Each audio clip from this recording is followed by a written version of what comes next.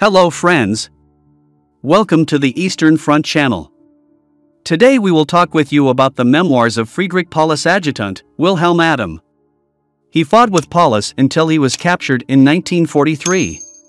I have already experienced in Morozovsk several divisions in fleeing retreat losing their whole stores, even their field kitchens, and having to go hungry for several days.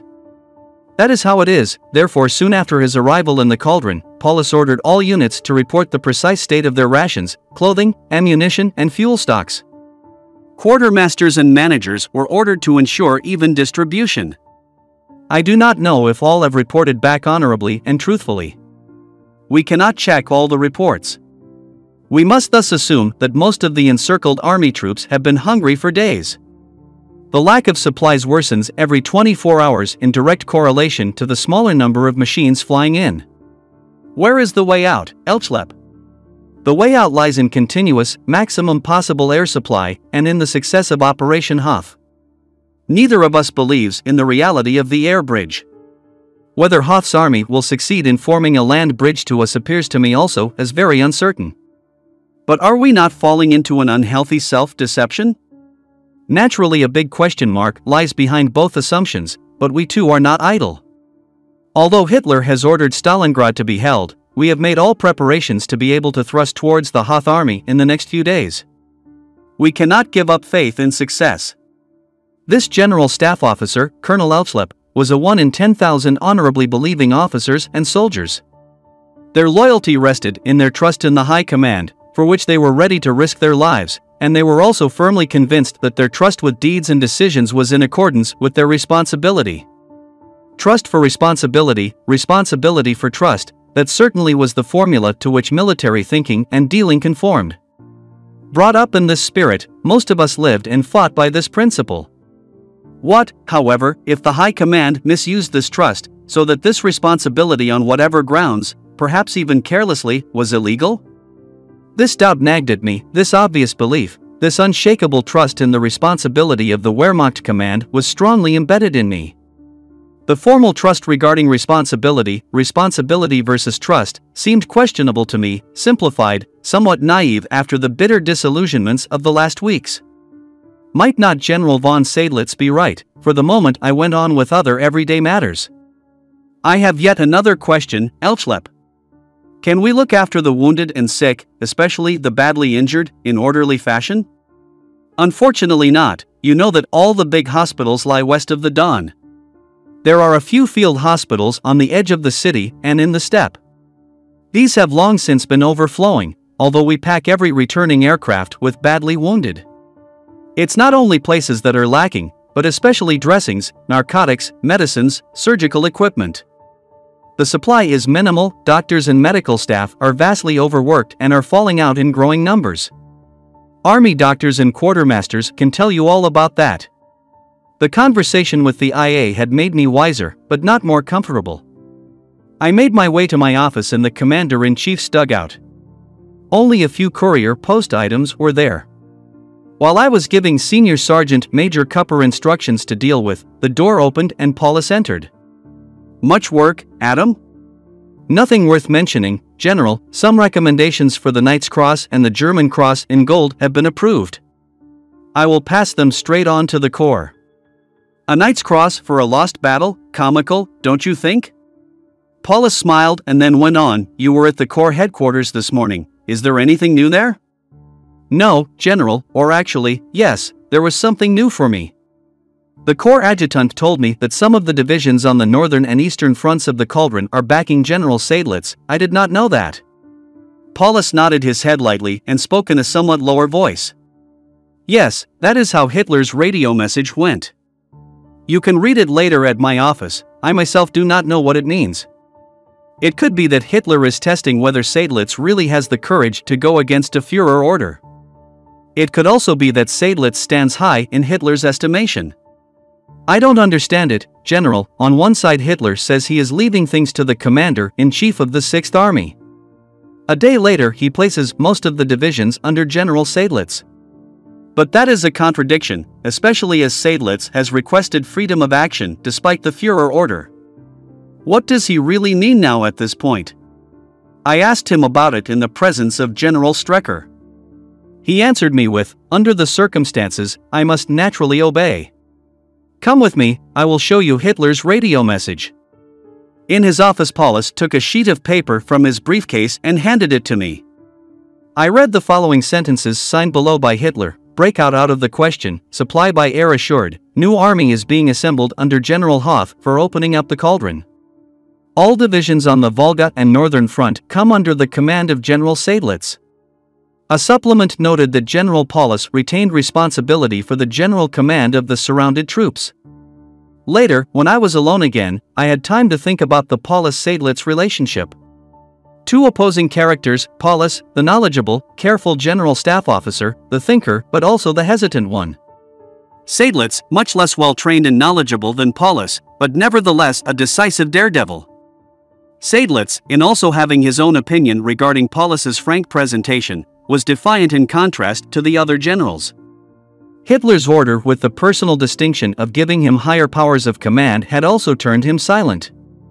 General von Seydlitz too obeyed, despite his divergence of opinion. How often, as the army adjutant, had I been able to observe how higher positions, promotions, and higher decorations at least influenced the behavior of several officers. How they were linked through thinking and dealing in selected ways, even Seydlitz had given up. The days after the December 12th were especially exciting. Army headquarters prepared the breakout. Operation Hoth had the codeword Winter Storm. With thunderclap, the 6th Army would break out of the ring and march towards Hoth. It was planned that we would take out all the wounded on trucks. If only the food supplies were better. Of food supplies, fuel and ammunition up to the December 12th per day on average not once was 100 tons flown in. In response to the incessant call for help from the army, there was a slight increase thereafter, but even then the minimum request of 300 tons was not attained by far. Hunger increased and bored even deeper into the bowels of the surrounded. The number of those debilitated through hunger already exceeded the number of wounded. In every bunker, in every trench, at every main dressing station lay wasted soldiers and officers no longer able to stand on their feet. In this emergency situation, the army took back the horses of the Romanian cavalry division that were already half dead from lack of fodder. The army quartermaster, Captain Topke, gave 4,000 horses up for slaughter. Their flesh and bones enabled the rations to be improved at least temporarily. Not much was gained, however, as on the December 15th the bread ration had to be reduced to 100 grams. 2 slices of bread per day, a thin soup of horseflesh and some cups of herb tea or malt tea was what the soldier had to fight and live on, and withstand frost, snow, and storm. Understandably, the 250,000 encircled men fervently awaited Hoth's approaching army. With the arrival of the 4th Panzer Army, a wave of relief, returning self-confidence and a new will to resist swept through the cauldron. Holding on seemed to make sense once more. A few days more and the deadly surrounding ring could be prized open. The high morale lasted 2 or 3 days, but then, as day after day stretched into futile waiting, shattering disappointment and bitter resignation took over. General Paulus drove every morning to the divisions standing at the critical point of the battle. Early in the morning of the December 16th, the thermometer was below -30 degrees as he set out for the hard-threatened western front of the cauldron. When he returned towards midday, he looked as if he had experienced something serious.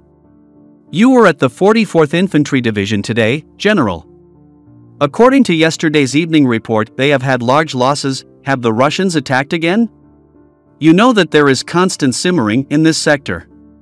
But the casualties from combat are not the worst.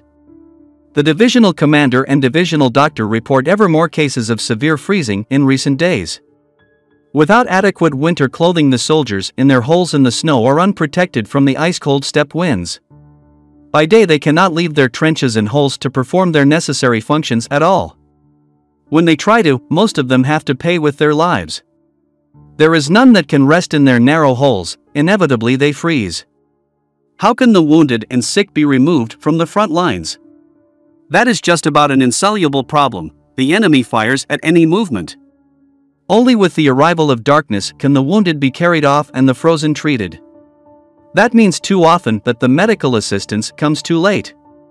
Yesterday an orderly officer from the 44th Division was here. He said that at night on both sides the fighting comes to an almost complete stop. We only leave weak security in the positions. Is there at least time for the possibility of providing accommodation for the resting troops, General? The few settlements on the steppe were strongly shot up by us in the summer, and now by the enemy. There are some bunkers among the ruins, mostly constructed by our rear services in the autumn. They are partly occupied by staff. They are naturally far too few. During the night everyone gathers around the fires and stoves. The firewood has to be brought with difficulty from Stalingrad. What will happen then when the fighting strength of the divisions sinks further at this pace? How will the front continue to hold out? It is imperative that we soon have a connection with the outside world. But tell me, Adam, what suggestions can you make to me?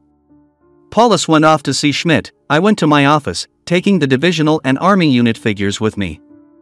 The tank and artillery units that had lost their tanks or guns were already disbanded, those of their officers and men who were still fit for fighting being deployed as infantry.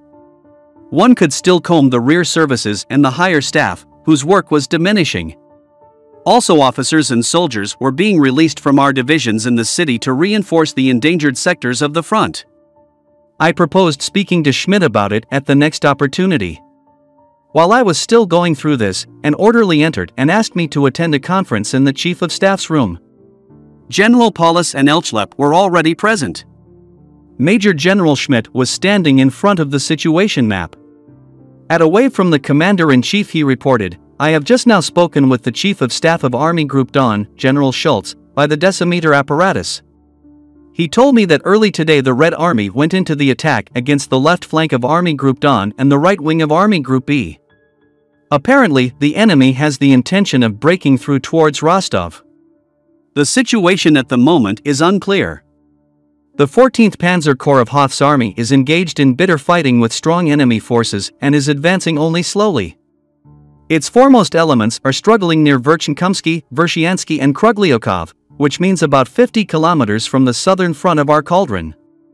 Army Group Dawn has been tasked by the Army High Command to assist the 6th Army in breaking out of its encirclement. We must reckon that in this exceptionally critical situation the Army High Command has at last shown some consideration.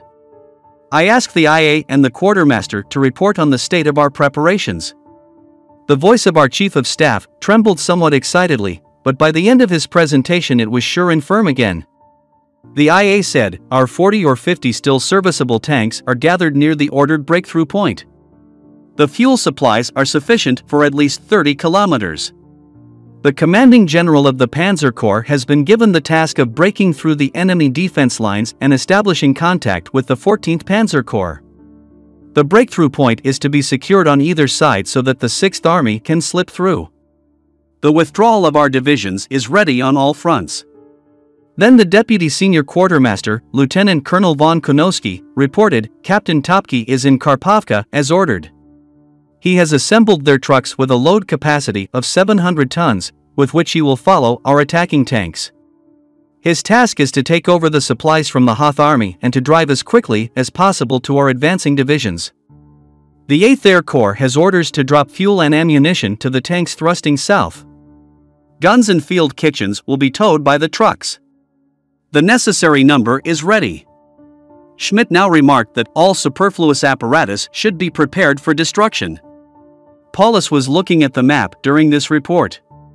Now he turned around to us, hopefully the order will come very soon, or there will be the danger of us not being able to carry it out anymore. Every day gnaws at the strength of our soldiers, reduces our food supplies, ammunition, fuel and medical supplies. Today there is still sufficient fuel for a 30-kilometer attack, but in 4 or 5 days our reserves will have shrunk to the extent that we will no longer be capable of carrying out an attack.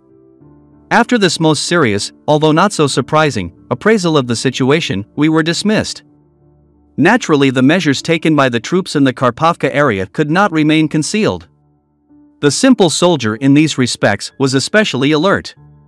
Just as the slowness of the advance of the Hoth Army brought a certain depression, so the news of an impending breakout spread with the speed of the wind, bringing new optimism. The simple soldiers just wanted to forget the stresses and victims of the past weeks if they got out of this mousetrap.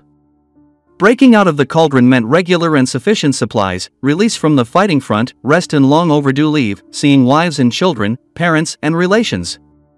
What illusions these overexcited, fought-out, emaciated soldiers had. Our clerks and orderlies beamed in expectation of the forthcoming change of luck. They no longer sat apathetic and indifferent at their desks.